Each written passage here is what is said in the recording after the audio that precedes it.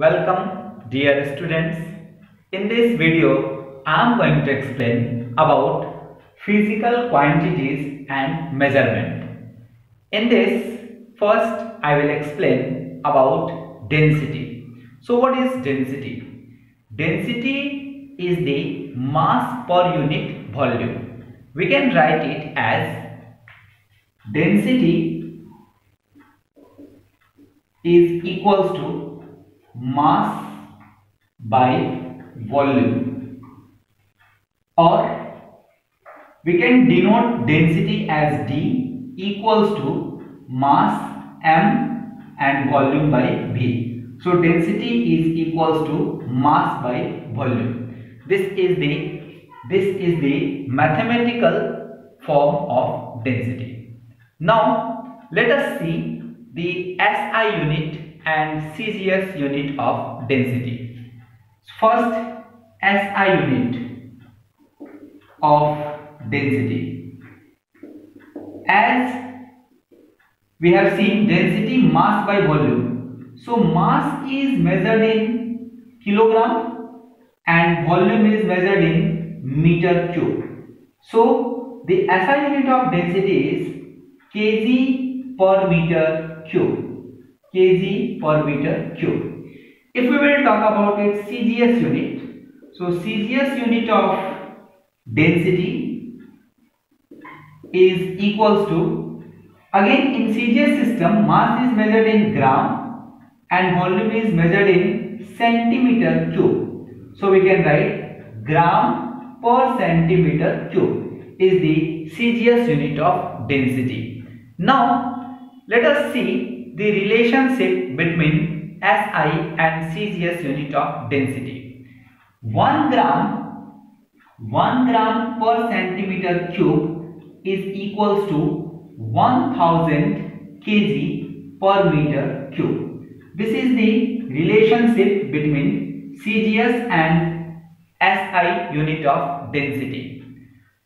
The density of a pure substance varies little from sample to sample due to two factors.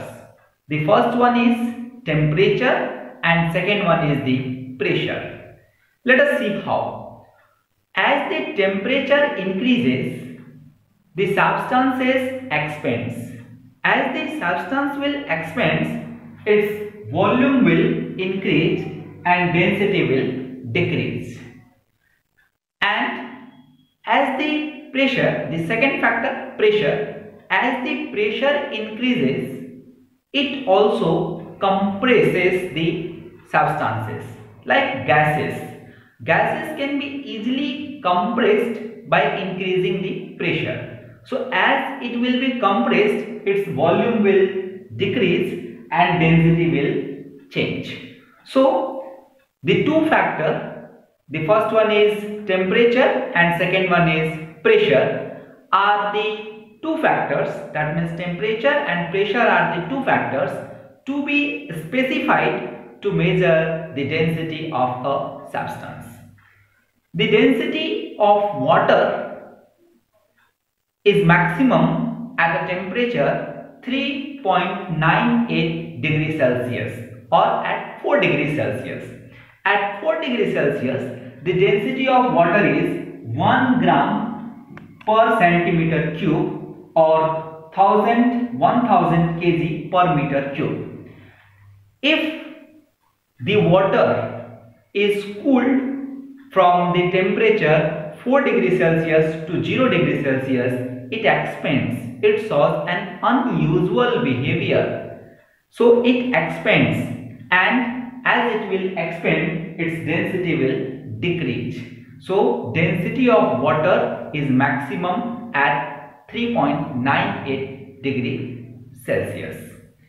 Now let us see the determination of density of an irregular solid and determination of density of a liquid. So first let us see the determination of density of an irregular solid. To find the density, as we know, density is equals to mass by volume. So if we have a irregular body and we have to find the density of this body.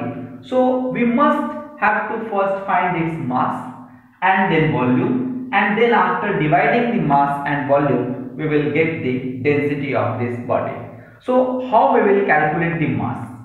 First we will determine the mass of irregular solid with the help of a suitable balance such as physical balance.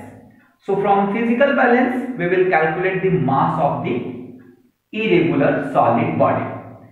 And to find the volume, as it is irregular, so we cannot find its volume by using any formula, mathematical formula. So what we will do, we will take a measuring cylinder,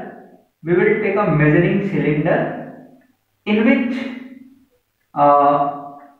the marking is written on its side like 10 ml, 20 ml, 30 ml, 40 ml and so on. So maybe marking is written on this side.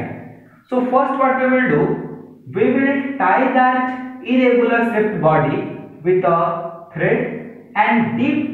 First what we will do, we will fill this container with water up till a certain level. Suppose I filled it till 20 ml.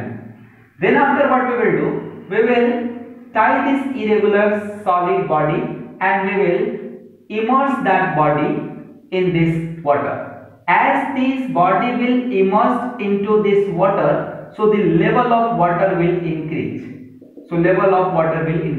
Let it increases from 20 to 30.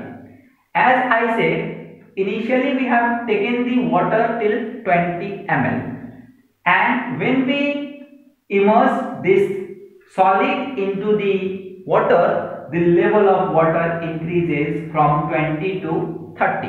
So final volume is 30 ml and initial volume was 20 ml. If we will subtract these two, then we will get the volume of this irregular solid. So we can find the volume of irregular solid by finding the difference of volume of liquid or water in the measuring cylinder. So mass we found from physical balance and volume we can find from the measuring cylinder. The difference of the level of water, we will find the volume. And after finding mass and volume, we can find the density by dividing these two. So this is the way how we can determine the density of an irregular solid body. Now let us see how we can determine the density of a liquid.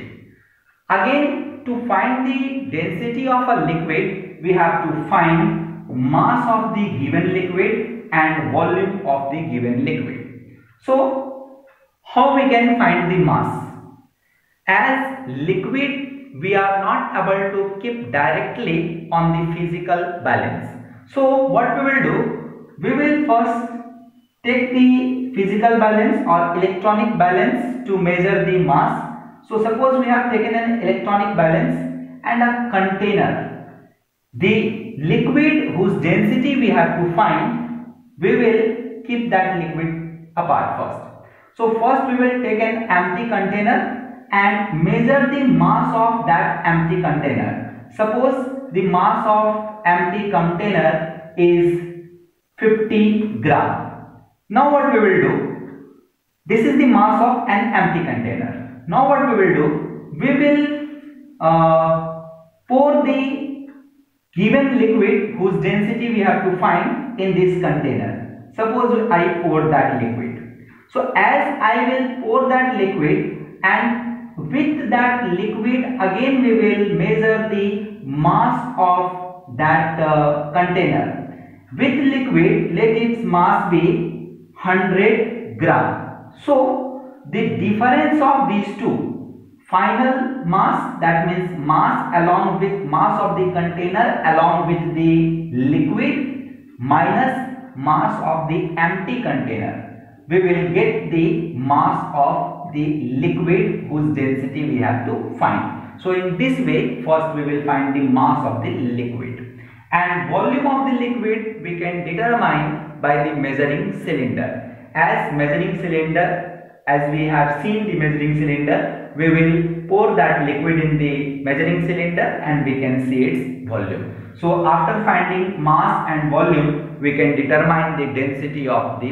liquid. So these are the two ways to find the density of the irregular solid and density of a liquid. Now students, we will see few more topics related to this density. In that, the first term is buoyant force. So what is a buoyant force? It is also known as upthrust. It is the upward force exerted on a body by the fluid in which it is submerged. It is an upward force, means and I use a word that is fluid. Fluid means anything that can flow, like gases and liquids are known as the fluids. So if a body is immersed, submerged in the water, a force which is pushing it in the upward direction, that force is known as the buoyant force. This buoyant force can be determined by the Archimedes Principle. So Archimedes Principle gives the magnitude of buoyant force or the upthrust. Let us see what the Archimedes Principle.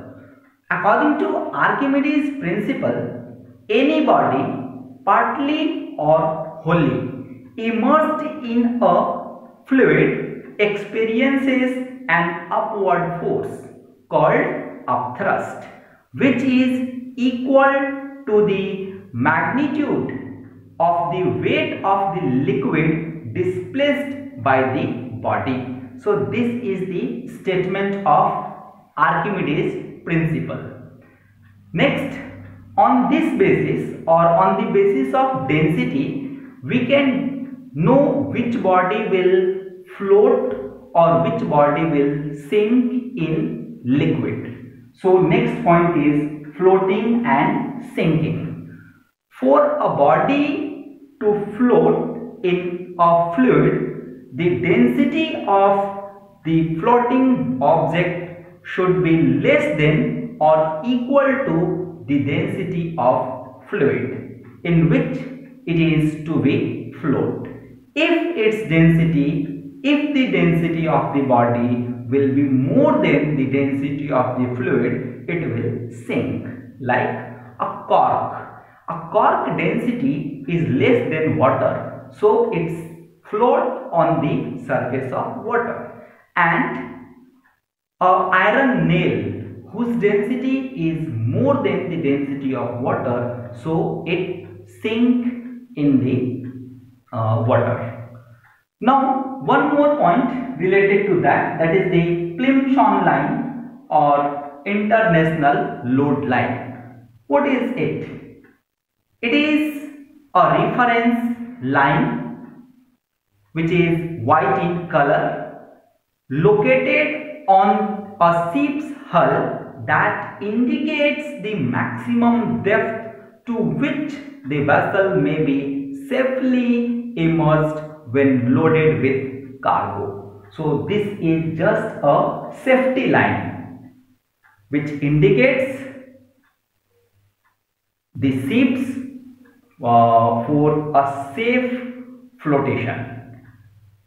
So this is all about density and its related terms. Thank you students. Thank you for watching.